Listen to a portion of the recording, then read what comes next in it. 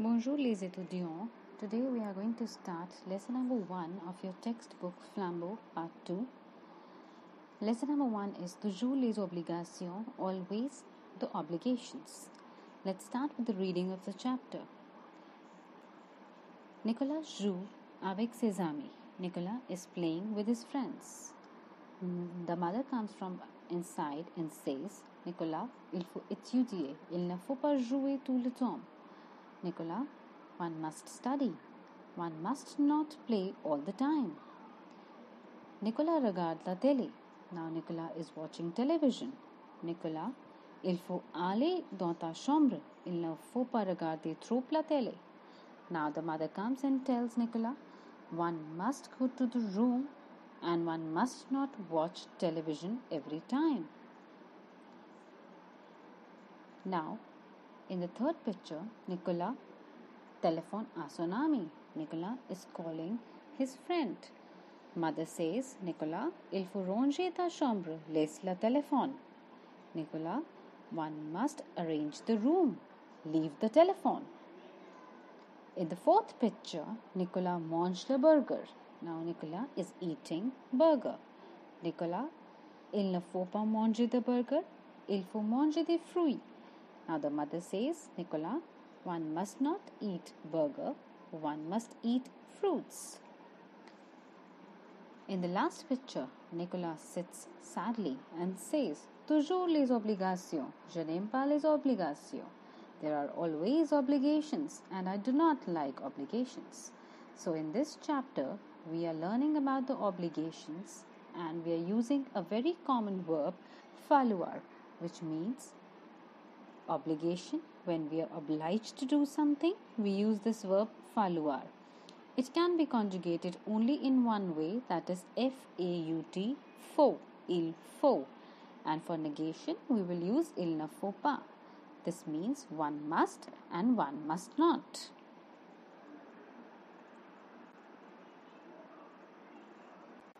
Let's come to page number 7.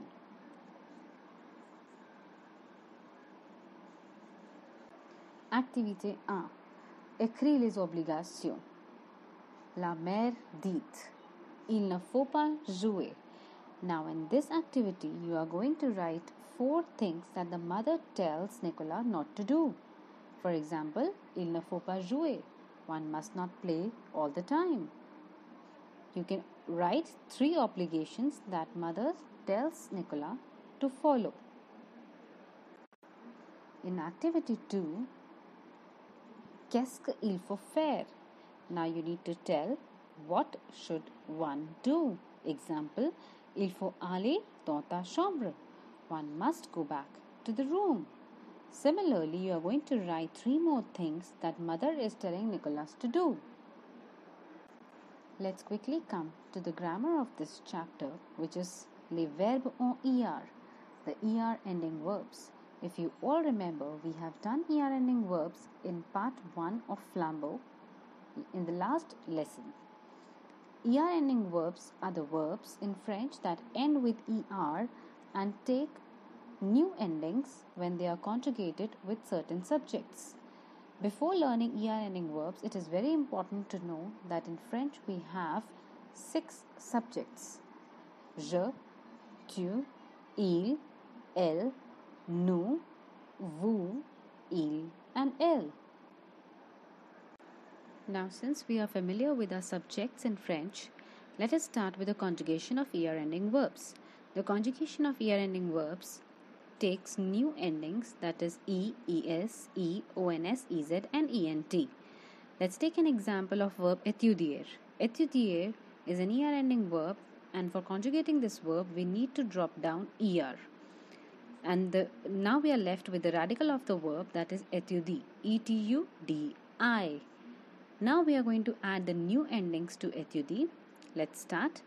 With je, we'll put E. With tu, étudier with ES. With il, étudier with E. With nous, étudier with ONS, étudions. With vous, étudier with EZ, étudier.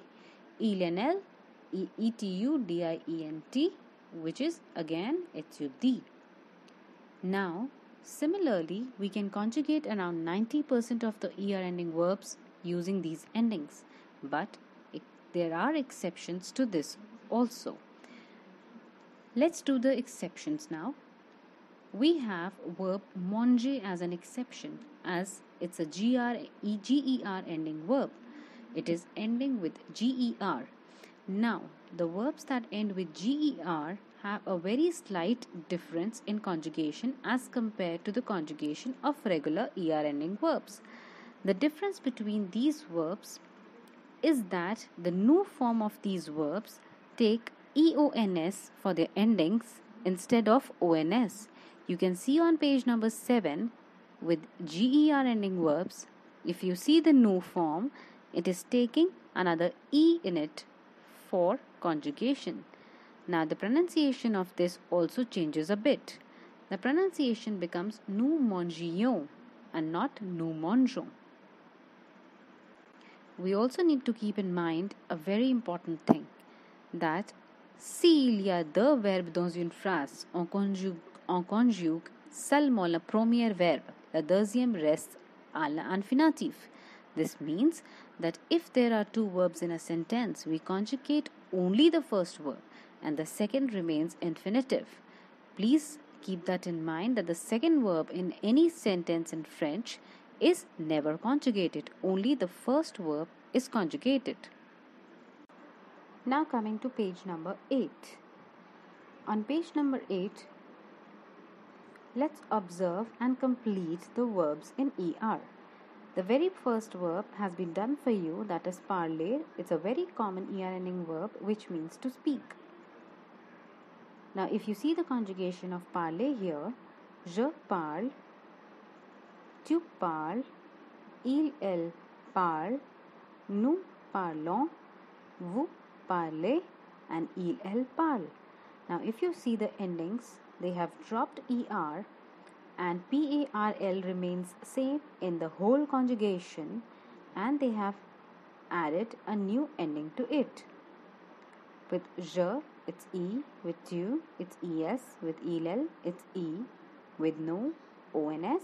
Vous, EZ. And with ILS and ELLES, it is ENT. Let's pronounce the verb once. Je parle, tu parles, elle parle, nous parlons, vous parlez, and elle parle.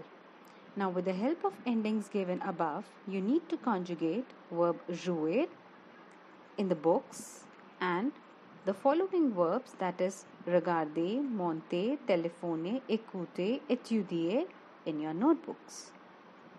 Now at the end of the page, they have clearly written attention au verbe en GER. This means you have to be very careful while you are conjugating the GER ending verbs.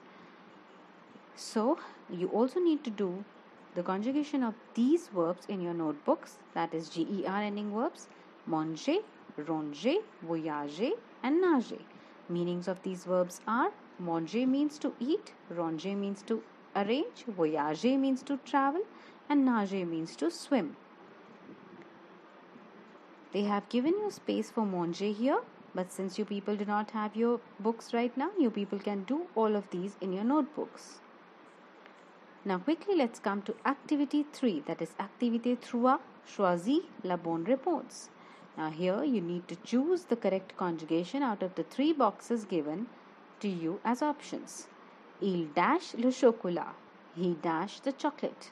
The 3 options given to you are mange with S, mange with E, mange with ENT. Now you all know that with il, the ending of the verb is MANGE. So the correct answer is the second one, MANGE. And looking at this, you will be also trying the other parts of this activity, and then we will be further starting with la négation. Let us start with the next topic, la négation, on page number 9. For making a negative sentence in French, always keep in mind that we need 2 very important words, that is ne and pas. To make a negative sentence, we add ne before the verb and pas after the verb. So it is very important for you all to recognize the verb in the sentence. Once you recognize the verb in the sentence, you can easily put ne and pas in front and after the verb. Let's read the examples. Je ne parle pas. If you see the words in yellow, ne and pas are used to make a negative sentence. The positive sentence is je parle, which means I speak. Now if I want to make it negative, I will use ne and pas. Je ne parle pas. Similarly, the second example says il ne aime pas. The positive sentence says il aime, he likes. Now for making it negative, we need ne and pas. Now if you see, the ne here has changed to an apostrophe. Why has it changed to an apostrophe? Because now it is followed by a vowel. M is starting with a vowel. And yes, you also need to keep in mind that if there are two verbs in a sentence, then you need to make the first verb negative always. Let's read an example for this also. J'aime parler en français. I like to speak in French. Now how do we make the negative of this sentence? Je n'aime pas parler en français. I do not like to speak in French. So ne and pas will be put in front of the first verb, that is aim, and the second verb will be left as it is. Now let's come to activity 4, that is activité 4, mettre ces phrases à la forme négative. Now you need to make the sentences negative. For making these sentences negative, you first need to trace the verb in the sentence. So let's start with the first one. Tu parles français? Do you speak French? Now here, parler is the verb, which is the second word of the sentence. If you can see, parle. Tu parles. So parle is the verb. Now we need to put negation in front and after this verb. So the sentence will be tu ne parles pas français. Tu ne parles pas français. Let's do another example. Elle chante bien. She sings very well. So now here the second word, that is chante, is our verb. So for making it negative, we need to put ne and pas before and after this verb. Elle ne chante pas bien. She does not sing well. So ne and pas will be before chante and after chante. Now the remaining parts I am leaving to you. You will be trying these on your own and doing it in your notebooks.